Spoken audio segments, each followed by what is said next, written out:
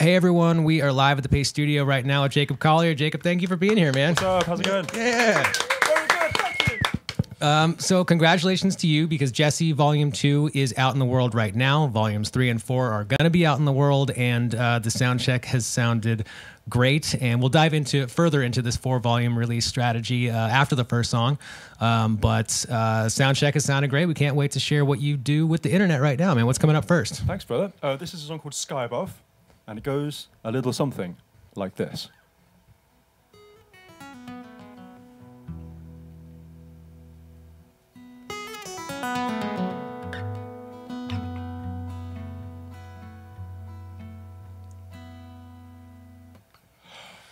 Sky above, what are you dreaming of? It seems like you're all alone. Do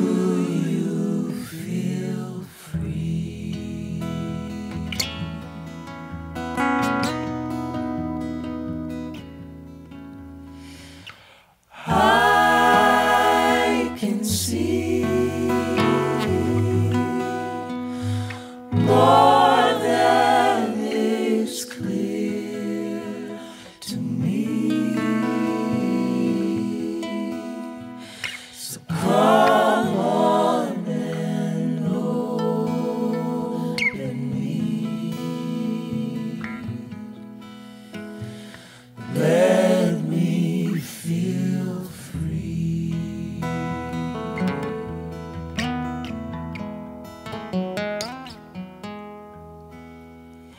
So open up your care and leave it everywhere. And every now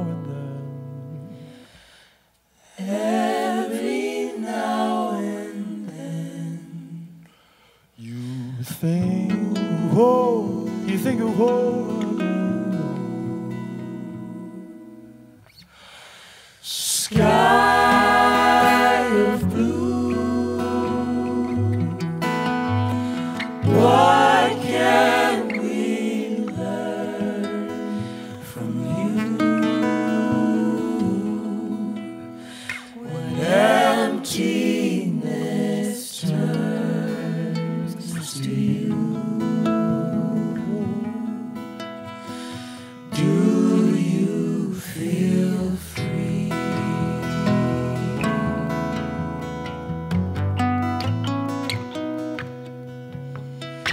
And down below, chasing the afterglow,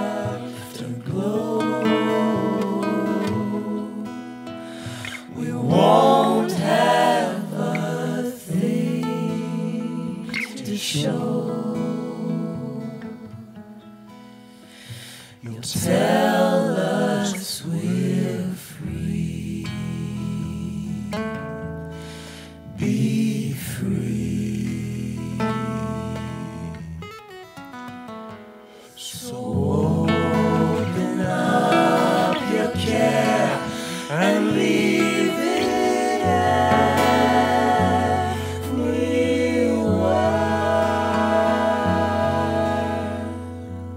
Singing every now and then, every now and then, every now and then. Now and then, You think of home again. home again. Singing home was always waiting. Home was always waiting. Home was always waiting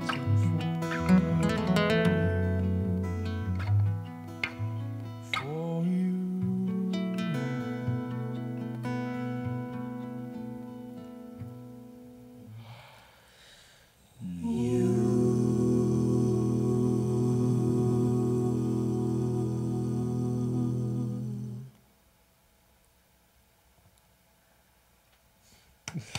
Yeah.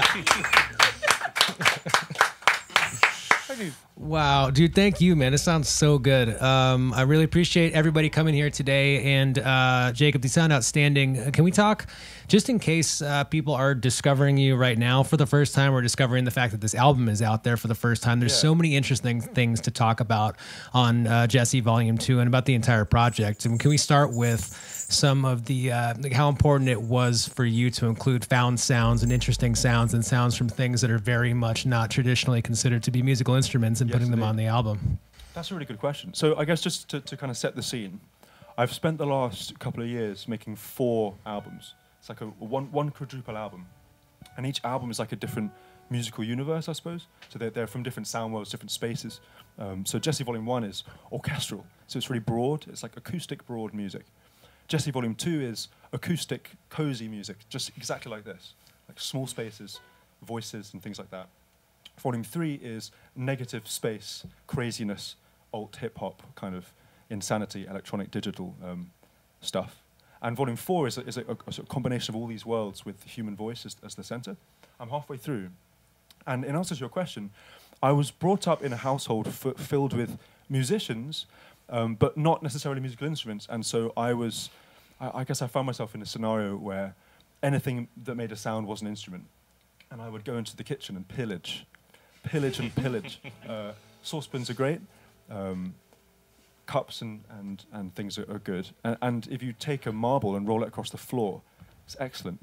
And there's all sorts of recipes, I suppose, that I kind of learned and discovered. And so I would record with these odd sounds. And I don't know about you, but I like listening to music that sounds like a person's life. And so for me, if you use the things that you live with and by, then the music kind of feels like it has your DNA in it, I suppose. And so it was always a kind of fascination of mine, and continues to be, actually.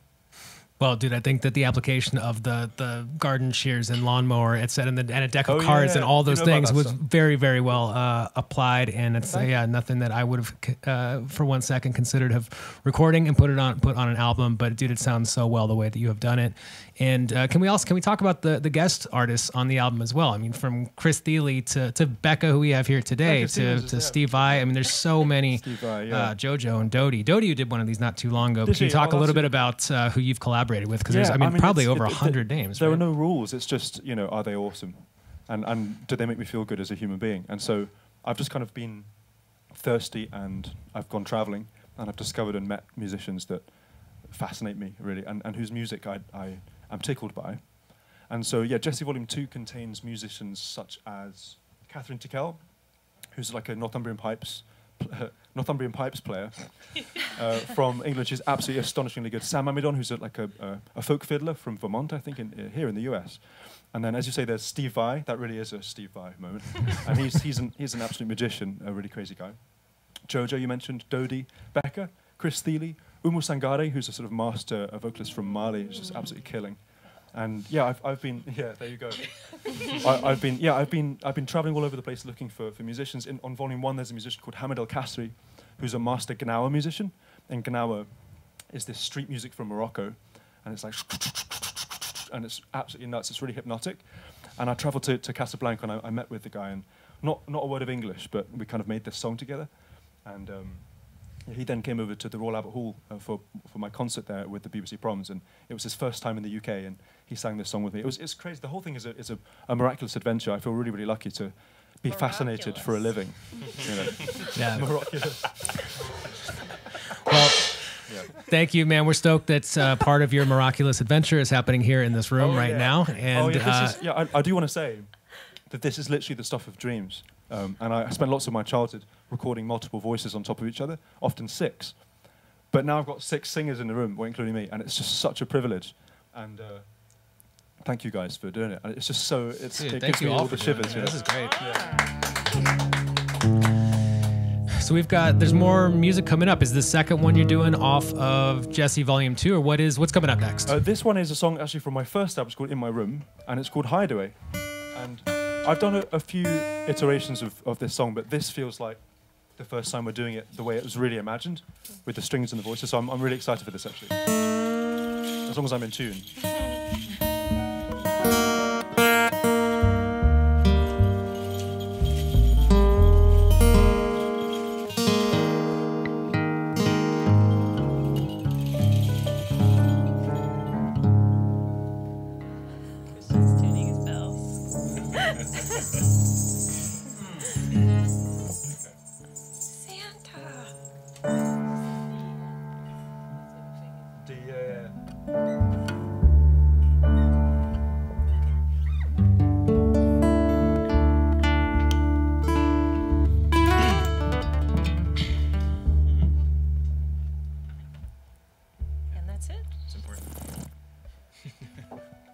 Y'all ready? Yes.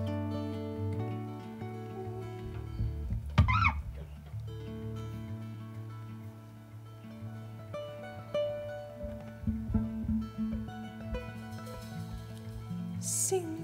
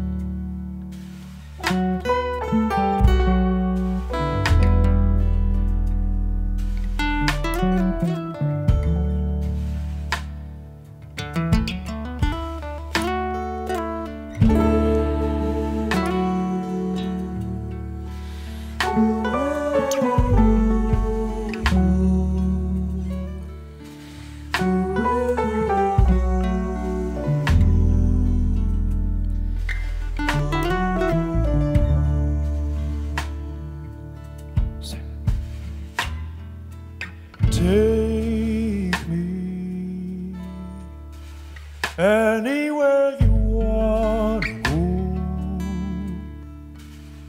You know that my love is strong. My hideaway.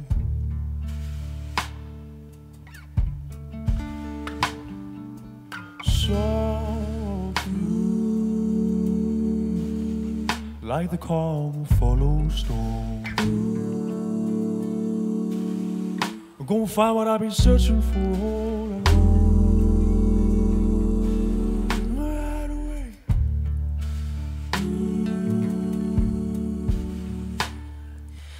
Even when I close my eyes, darling, I will always stay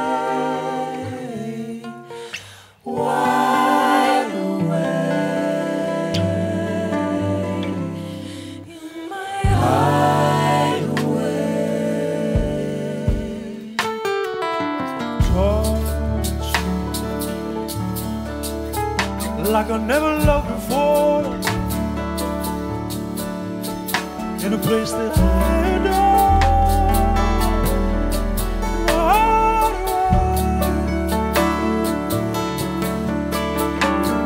I know.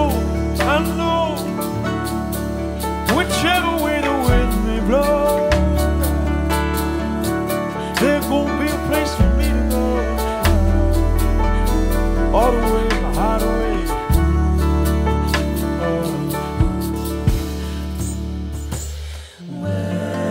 Whether you be lost or found, darling, if you've gone astray, on my way to my hideaway. Down, follow down, down, follow down, down, follow down, down, follow down, down, follow down, down, follow down, down, follow down, down, follow down, down, follow down, down, follow down, down, follow down, down, follow down, down, follow down, Falling down, down, follow down, down, down, down. down, follow down, down, follow down, down, follow down, down, follow down, down, follow down, down, follow down.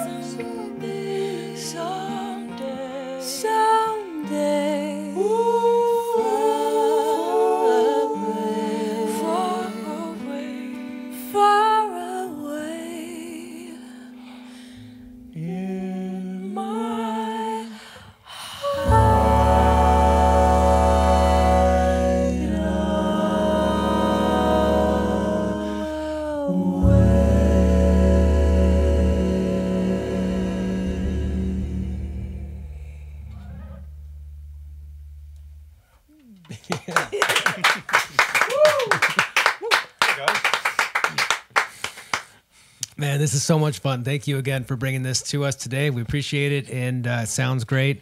And I need to know, I asked you like one sentence about it earlier, but I would like to know, I bet 99% of people who are watching this right now have no idea what that is that you're playing right now. Can you tell us about this instrument right in front of you? Yes.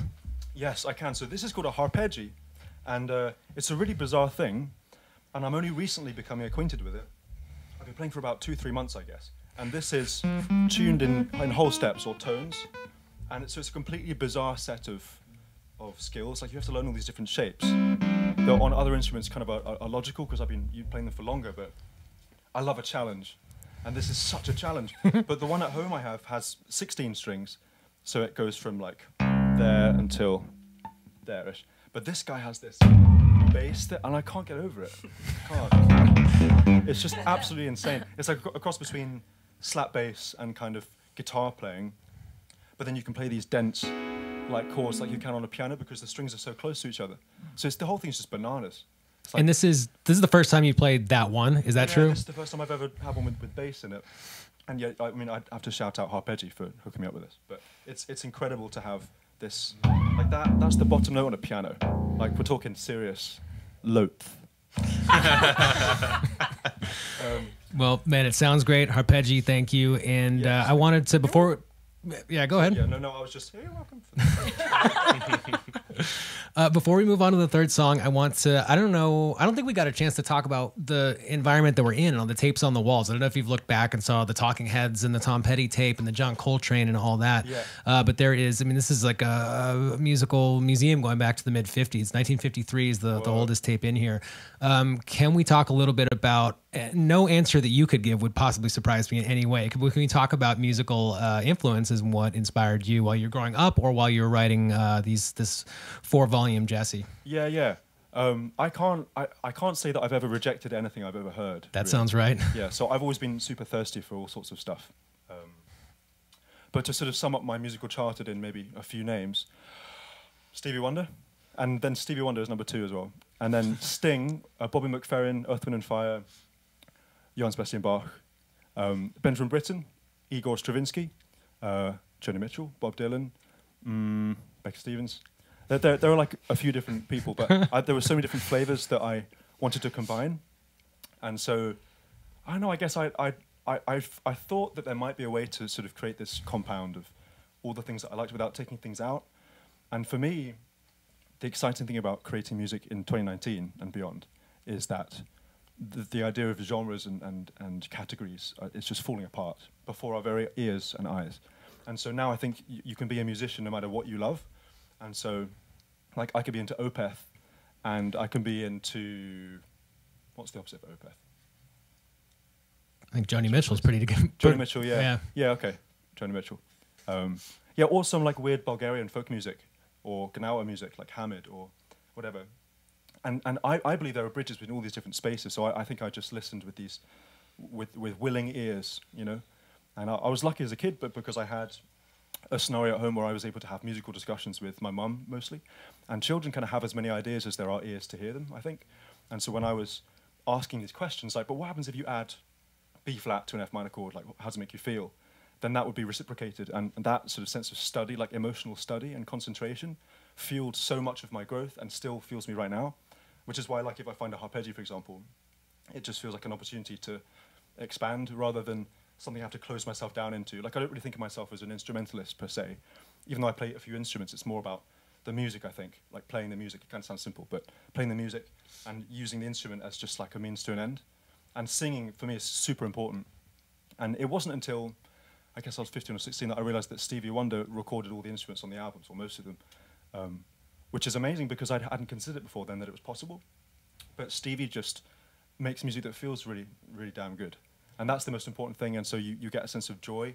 And it smells like Stevie Wonder, right? You can feel it's him because his fingerprints are all over it, but and that's literally true. But also, I think he's one of those musical masterminds that can concentrate on multiple facets of what's going on, whether it's the sound or the chords or the rhythm or the groove or the tone.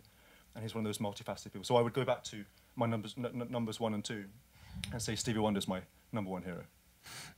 Nice. Well, dude, thank you for bringing it here today. You're sitting in front of a Stevie Wonder tape, and there's a Police from Orpheum 1979 tape right over there. Yeah, we can do some tape shopping right offline. And there's a Rolling Thunder review tape sitting on my desk right now, so we can do a little bit of tape browsing. And yeah, dude, there's plenty of friendly spirits here in this room, and you are very much adding to it right now. So we appreciate it to no end. Thank you so much for having us. Honestly. Yeah, man, of course, dude. This sounds great. So there's more music, right? Can you tell us what you're gonna do third today? So when I woke up this morning, I thought, well, what can I do for the third song? And I thought, well, Sting wrote a tune called Fields of Gold. And then I thought, well, I could sing Fields of Gold. But I've never played it on the harmonizer before. No, sorry, not harmonizer. That's a different instrument. This is the Harpejji. I've never played on the Harpejji before, so you have to bear with me, because it's really, really a bit of a mysterious thing to navigate. So just, I'll do Fields of Gold, and who knows what's going to happen. Ready? Yes. Okay, here we go.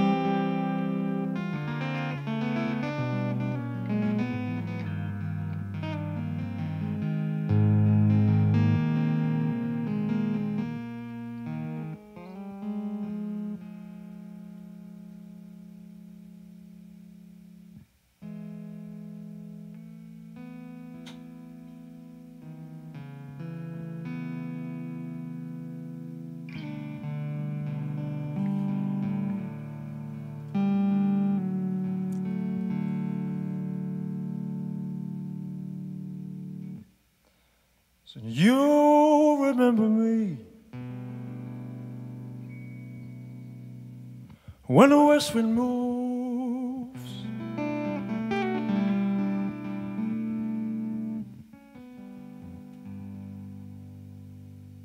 among the fields of barley.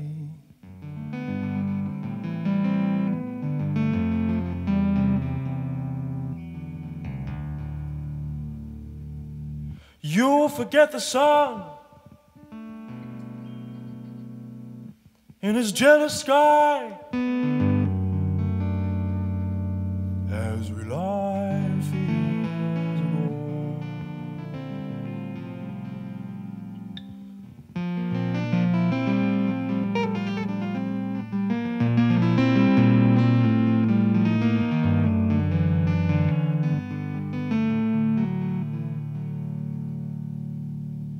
So she took her love for to gaze a while among the fields of barley.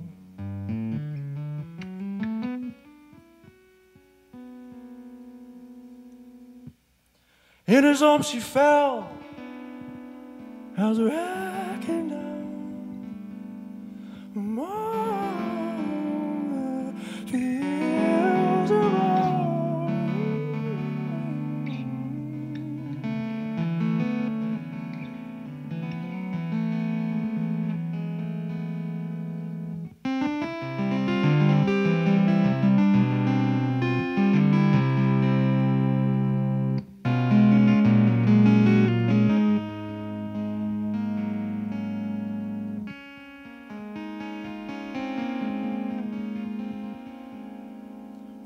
you stay with me?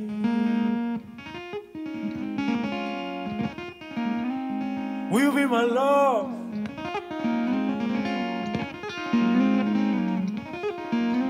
On the fields of barley,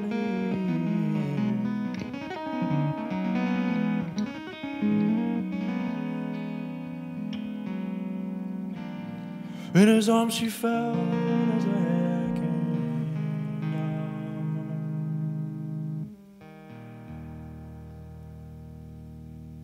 Along the fields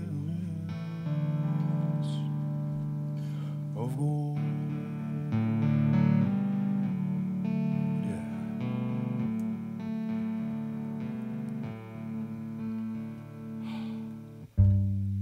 I never made promises lightly, and there have been some that I've broken. I swear in the days still left, we'll walk in fields of gold.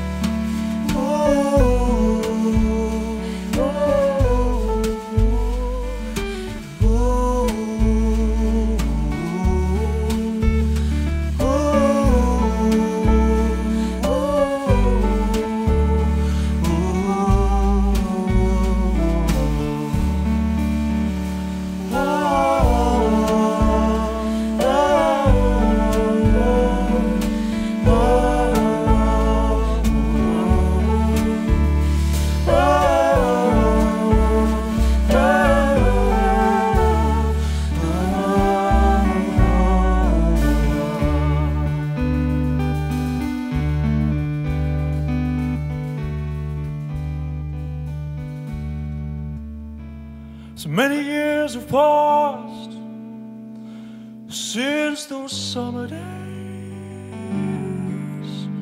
I'm on the fields of barley, we'll forget the sun in his jealous sky, and you walk in fields of gold.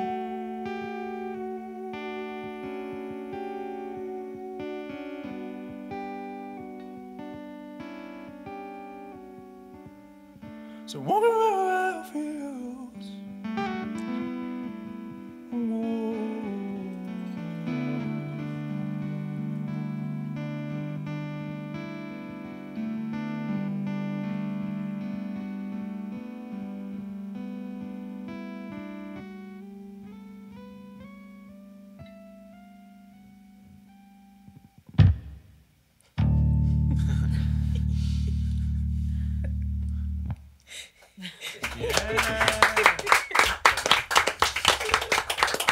All right. Thank you, guys. Thank you, everybody, so much for coming through. Before we let you go, Jacob, can you introduce us to everybody, please? Oh, I'd love to.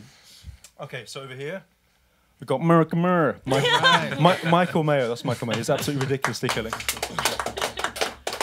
Over here, my brand new friend, Julia Easterlin. We met yesterday. Hey, good vibes. Over here is the drummer in my band. His name's Christian Euman. Christian. Oh, please. This is the legendary Becca Stevens. All right. And over here we have Malika Tirolien. Is that right? Tirolien. All right. Absolute mastermind, musical mastermind. Thank you, Malika. All right. Well, thank you so much for coming here today, and best of luck on Jesse 2 and Jesse 3 and Jesse 4. Jesse 3 and 4 are going to come out in the coming months. Number 2 is out in the world right now, and there's 3 tour dates that I know about. You've got a audio in Sao Paulo that's happening November 5th. November 8th, you're at Teatro Vorterix in Buenos Aires. On the 10th, you're at Club Subterraneo in Providencio, Chile. Enjoy all of them. Man, that sounds like not a bad part of the world to be spending time in, so enjoy it. Travel safely, please. And dude, come back anytime. We're here doing this all the time. So if you want to come back, do. If you have us, that'll be amazing. All right, dude. Thank you so much, dude. All right.